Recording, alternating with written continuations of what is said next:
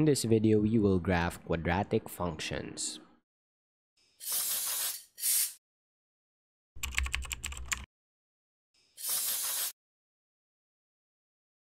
Graph f of x equals x squared minus 2x minus 3.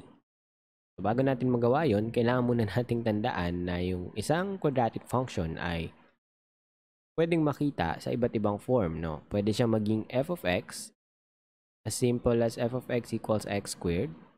Pwedeng ganyan lang kasimple. Mahalaga ay merong exponent na 2, yung degree ng iyong buong exponent ay 2. Pwede rin naman na maging f of x equals x squared plus k. Pinadagdag lang na constant. Pwede rin na binomial siya na naka-square. F of x equals x less h squared. Yan. Or, pwedeng may constant ito sa dulo. F of x equals x less h squared plus k. Yan. Then finally, yung huling pwedeng maging itsura, yung pinakamahaba na form ng isang quadratic function. F of x equals a multiplied by x less h squared plus k. Yan. Lahat ng quadratic functions pwedeng isa dito maging itsura. Palagi. H and k of course ay ang magiging location ng iyong vertex. Yung vertex, yun yung turning point ng iyong parabola. Iba't parabola ang itsura ng graph ng isang quadratic function. So, kung siya yung mag-open upwards, yung vertex mo makikita somewhere right here. Pwede rin naman mag-open siya downwards. Yun yan. Vertex mo nandito. Hindi lang naman pwede, hindi ba, ay ang mag-open siya to the left and to the right. Bakit? Kasi kung ganyan yung opening niya, although may mga ganyang parabola, hindi na nga lang siya pwedeng tawaging functions. Kasi hindi siya papasa dun sa vertical line test. Dalawang beses tatama sa vertical line ang iyong graph. At kapag nangyari yon, ibig sabihin dalawa ang iyong merong maulit na input value dun sa iyong function. At mangyayari yon, ibig sabihin hindi siya function, isa lang siyang simpleng relation.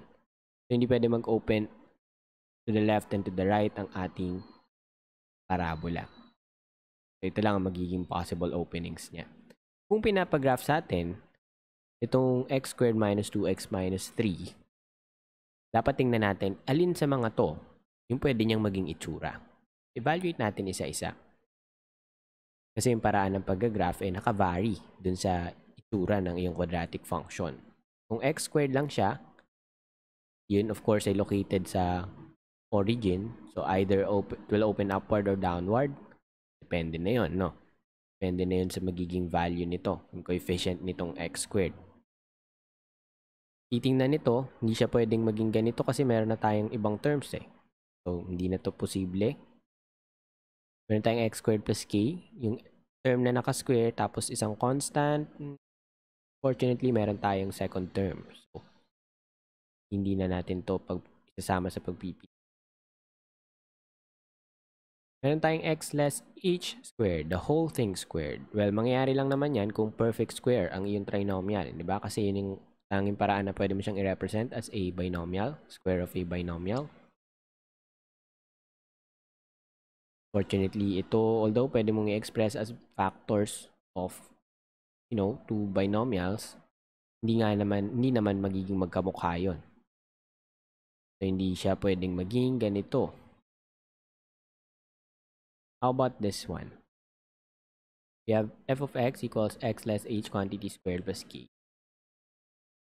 Yung dalawa, basically identical lang yan. Parehas lang naman yan halos. Actually, lahat ito magkakamukha lang. Depende lang sa mga dagdag na information, no? So, ito may constant. Dito may pwede kang i-isolate na common monomial factor dito sa x less h. Dito sa pangalawa, wala lang common monomial factor pero pwede mong i-represent yung trinomial as a square of binomial. Tapos may isa ka pang constant.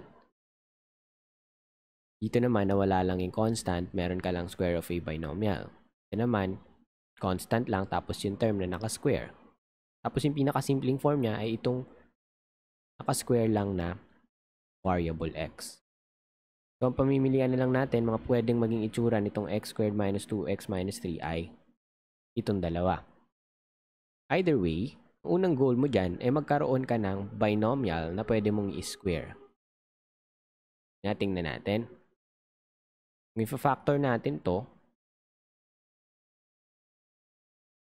dapat makaisip tayo ng terms. Yan. X na to panigurado. Pero yung second term niyan dapat ay magiging factors ni negative 3. Pero pag pinag-add, magiging negative 2. Diba? Kung dalawa yan. The only way na magawa yan ay kung parehas ito.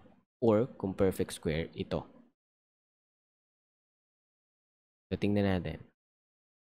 Factors ni negative 3 na pag pinag-add magiging negative 2, isa-isahin natin. So, we have 1 and 3. Of course, dapat negative. Negative 1 and positive 3. Kung mayroon pa, dagdagan. Kung wala na, add na natin. 1 plus negative 3 will give us negative 2. So, agad-agad. Yun yung hinahanap natin. So, plus 1 and then x minus 3. Unfortunately, hindi magkamukha. No. Wala tayong makuhang ganito. Binomial na naka-square.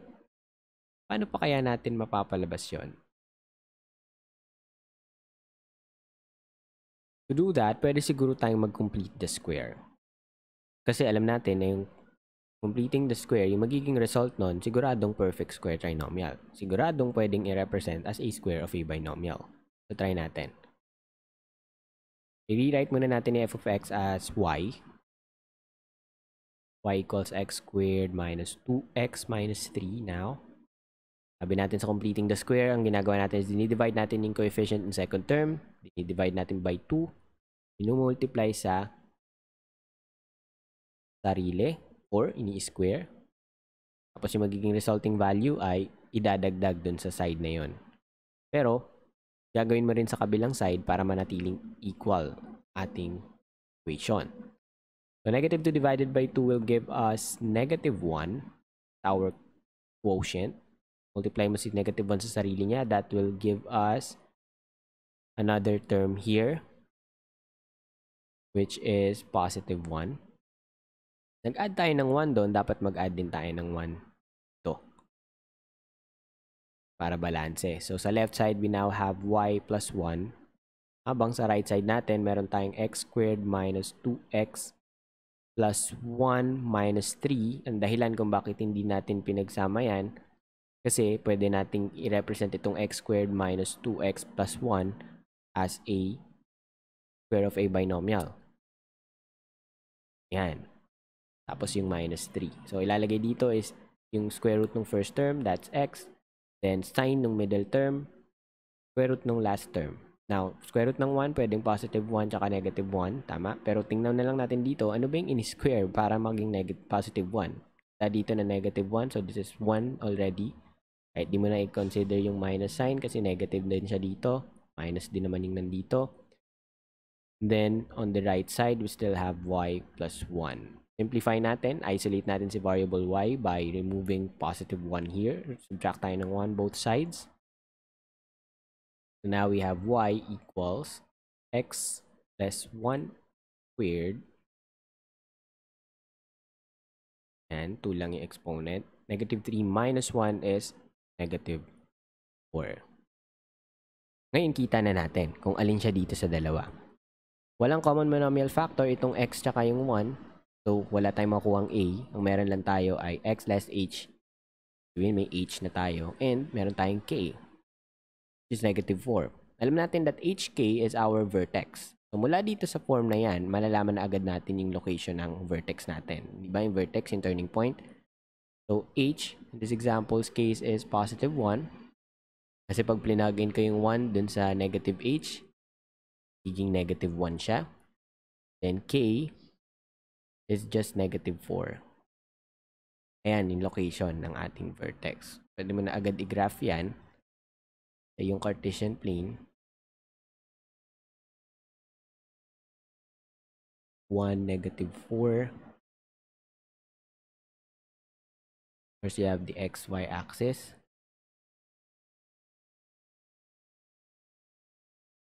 positive 1,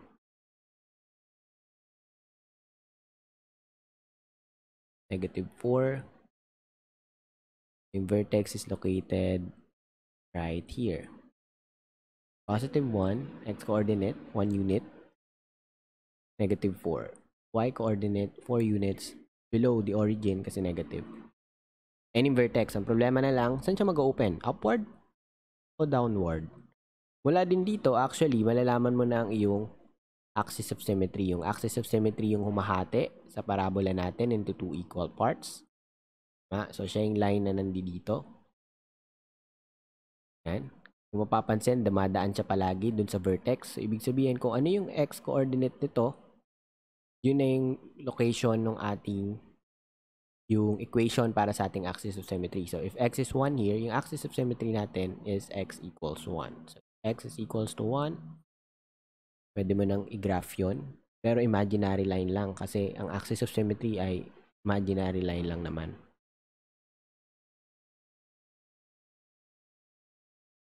Yan. Sumunod ng titingnan saan siya mag-open? Upward o downward? Alam natin na kung si x less 1 squared, dito natin tingnan yan. Kung itong x less h squared ay positive, mag-open yan upward. Kung ito naman ay negative, mag-open downward. Basically, ang makaka-apekto sa kung saan siya mag-open ay yung value ni a. Kung si a ay positive, open yan upward. A ay negative, open yan downward. Now, baka maisip ninyo, hindi ba't wala ngang a ito? Well, technically meron. 1 nga lang. Tama? So, kung ito ay positive x less 1 squared, ibig sabihin yung parabola natin, alam na natin na mag-open upward. Ang tanong na lang, gaano siya ka-wide? Well, yung wideness niya ay nakabase, again, dun sa value ni a. Kaya lang, since ang problema na lang natin kung saan siya tatama along the y-axis and the x-axis, siguro pwede na nating hanapin. Instead, ay ang intercepts. The x-intercept and the y-intercept. And so, to solve for the x-intercept, all you need to do is to set y to 0. So, kung ang equation natin is y equals x, quantity x less 1 squared minus 4, yung y lang gagawin nating 0. X less 1 squared minus 4. Then, you need to solve for x para makuha yung x-intercept. So, y-intercept naman, x ang isi-set mo sa 0. So, you have 0 minus 1, the whole thing squared, minus 4. Yan. Unahin natin yung y-intercept. Simplify natin to. Y minus 1 is negative 1. The whole thing squared is just going to be positive 1. Minus 4, that is going to be negative 3. Alam na natin that y is equal to negative 3. Y-intercept yon ng ating function. So, alam natin na dadaan siya doon sa negative 3 along the y-axis. So, 1, 2, 3. Ito yon. Plot mo yan kasi siguradong kasama siya dyan. And then, you can just connect all the way.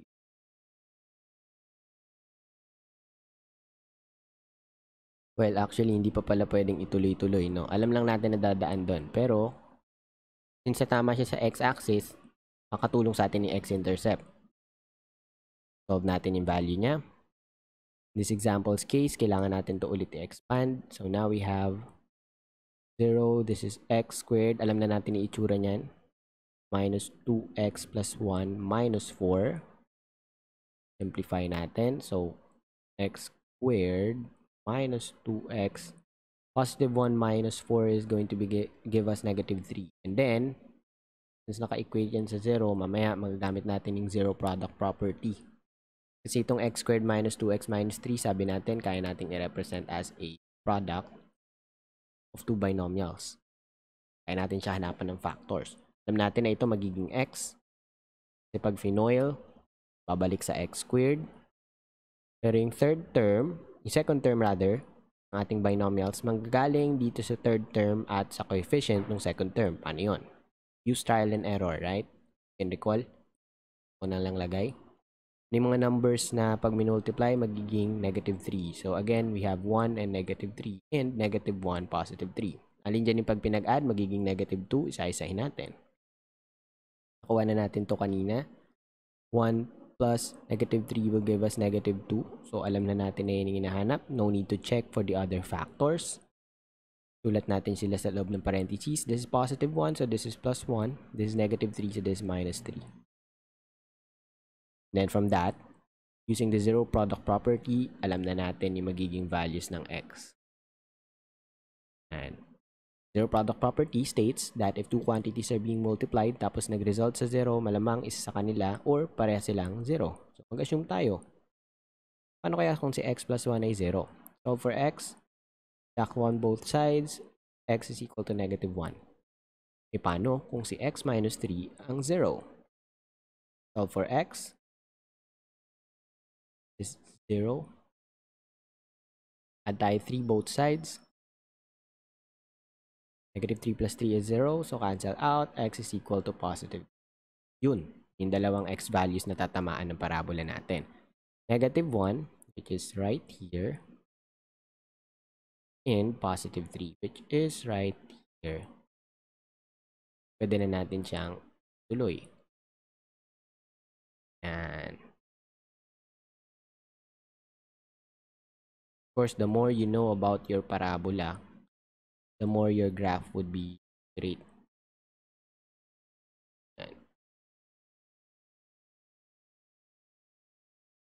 And this is the graph of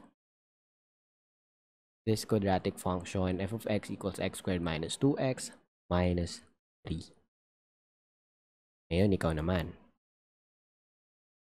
Kaya mo bang gawin to? Let me know in the comments kung nakuha mo ang tamang sagot o kung may bahagi ng video na to na hindi mo ganong maunawaan. Thank you so much for watching this video.